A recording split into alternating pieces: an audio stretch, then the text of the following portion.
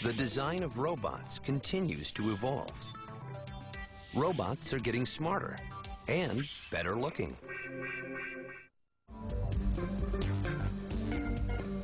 It seems there's going to be no shortage of robots willing to work in outer space. This one, Robonaut, is exceptional. Robonaut was designed by engineers at NASA to work outside space vehicles, reducing the time astronauts have to spend on spacewalks. The pressure difference between the inside and the outside of the shuttle means that the astronaut must take time to adjust. So prior to going outside, prior to putting that spacesuit on and going outside the shuttle, the astronauts go through something called pre-breathing, which is an exercise that lasts many hours, where they sit in a small area where the pressure is lowered to something like it's going to be inside the spacesuit. Goes through to avoid bends. He has to equalize the pressure in his lungs to what he's going to breathe outside. The difference in pressure to what you're breathing and what your body's essentially processing causes the bends, and it's, of course, a very, very bad condition. Bring you over just a little more, Jerry. All right. A little bit further away from the structure now, Bob. With Robonaut permanently based outside the craft, the astronaut has instant access to an assistant. But to control the robot, the operator must be able to see what it sees. I sure do, Jerry. They're both tethered. Thank you. Well, there are really at least two uses of the eyes in Robonaut.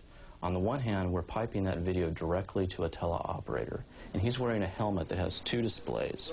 So whatever Robonaut sees with its eyes are displayed left and right with binocular vision. That gives the teleoperator depth perception, and that's extremely important. It's not an accident that our eyes are separated and forward-looking. It gives us great depth perception as an animal. When Robonaut sees something, it doesn't think anything right now. It's just pixels flowing past it. The most obvious thing for Robonaut, since it's a tool user, is to understand tools, to be able to see tools, to recognize them, ideally to anticipate the needs of an astronaut, to say, okay, he's at the point in the procedure where you normally ask for a wrench. I better get that wrench ready. And like any self-respecting handyman, Robonaut is pretty good with his hands. This was a huge achievement from a design point of view. The human hand is probably one of the most incredible machines anybody is ever going to have association with. The human form consists of 21 to 22 degrees of freedom, depending on which textbook you happen to be reading at the time. There's over 40 muscles actuating it, exceptionally high density of sensors in it. And trying to emulate that with basic mechanical elements is an extreme challenge. These three fingers here essentially is what we do most of our manipulation with, and if you notice, this is what you usually actuate a tool with or orient something. The remaining two fingers are what we use primarily for grasping or stabilizing a grasp, and this is essential for tool use. So when the human wants the robot to reach out, all he has to do is reach his arm out. When he wants the robot to grab onto something, he reaches his hand out, and the robot hand emulates all that. That's a very intuitive, very natural way for the human to perform a task. Robonaut's fingers are padded to give a good grip. They are also fitted with load cells to determine exactly how much pressure is being applied. The design team is working on tactile sensing, the ability of the hand to touch and distinguish different textures. We see at least three roles there. One is kind of a Minuteman role. In an emergency, it could take hours to get an astronaut out. And in the case of a spacecraft emergency, that might be too long.